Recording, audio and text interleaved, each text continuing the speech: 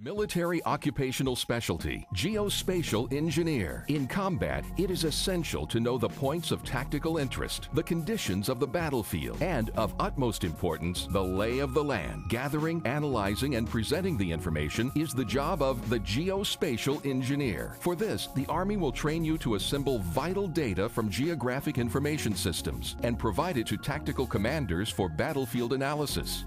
Because intelligence information is sensitive, you must qualify for a top-secret clearance.